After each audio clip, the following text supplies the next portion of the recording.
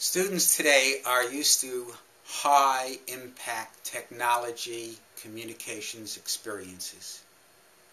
A whiteboard, a chalkboard, they don't cut it anymore. Students find these kinds of presentations boring.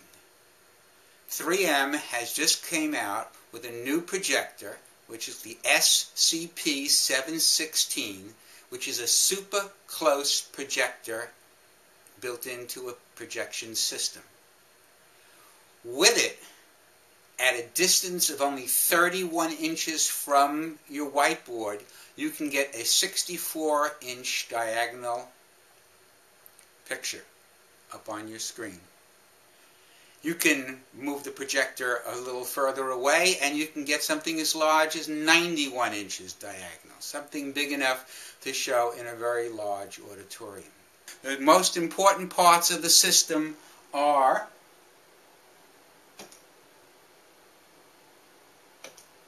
the projector, the annotation sensor, and let's face it, the most important part of any teaching situation is the student. And this system can help you reach those students by presenting the kind of presentation that they really like. The pen that I'm holding, the 3M pen, when you touch it to the surface, it will do things depending on what you've picked from the wheel. And you can see when the student was using it, the wheel is over here. It puts out an infrared and ultrasonic signal at the same time. The two signals travel at different speeds. When they reach the sensor module, it plots the location of the pen on the screen by the time it takes these signals to arrive.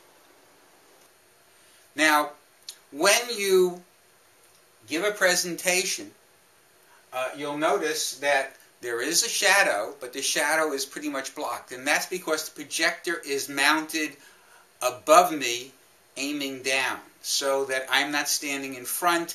I am not creating a shadow, a huge shadow across what students can see. And most important, I don't have the light in my eyes. Now the projector is putting out up to 2400 lumens, so this is a projector that certainly can be used in daylight. The first thing that you need to do is to turn around and let the sensor module know exactly where the pen is on your smartboard.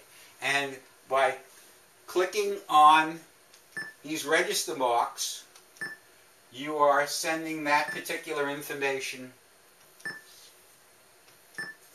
Remember, if you really want to get down to it, the heart of this system is still your computer.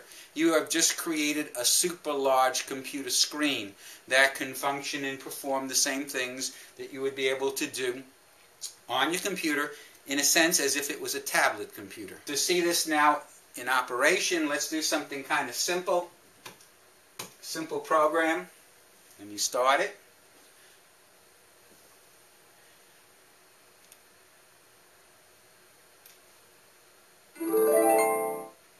And remember, you can be teaching a lesson showing a particular program, showing a slide, having students come up, having students give an oral and video presentation of their own work, etc. Anything that you want to do. Open. And you want to paint lines, black.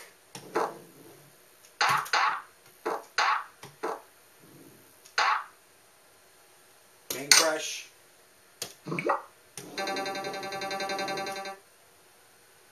Shapes.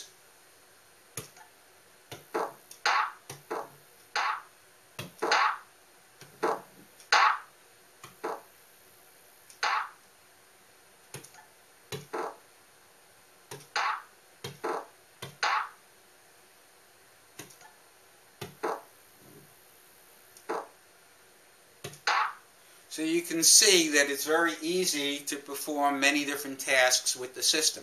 Now the annotation module has this wheel over here, which gives you the possibility of doing a number of functions that you would normally do on your computer. One thing we can do is we can capture the screen.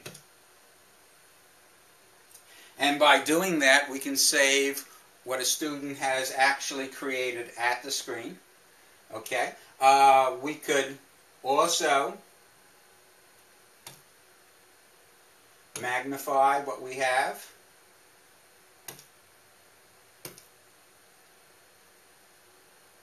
And we can create a keyboard so we can actually enter information into websites. Let's close these down.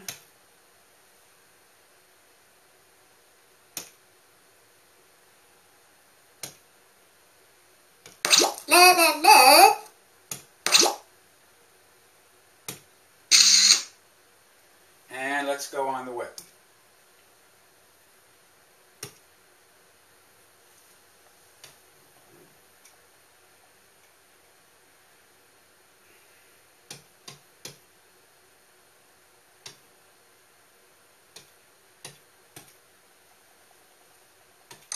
This is a visual presentation that is actually a part of my August 2009 Technology Today column in Tech Directions magazine. You can read the entire column at my website, technologytoday.us, or at the magazine's website, techdirections.com. One of the things I want to point out, very often in this video I'm going to appear dark. That is because the amount of light that is being put out by the projector is actually creating havoc in the video camera as far as the camera readjusting constantly to the changes in lighting. Background very, very lit, person in forward of that light becomes somewhat silhouetted. Just to realize that. I want to thank you for your kind attention to watching this video. I hope you do read this column and past columns. I'm sure you're going to find some very useful information. Thank you.